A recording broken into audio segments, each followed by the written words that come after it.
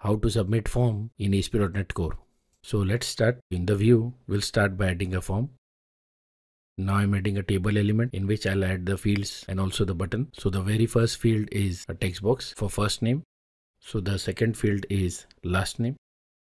Now I'm adding a submit button. Now let's move to the controller. Here we'll add another action method which will handle the form post submission call. This particular action method will accept the values of the fields in parameters. I have defined a parameter first name while the second parameter last name. Here I am making use of a viewback object and I am setting the value of the first name and last name parameters into it.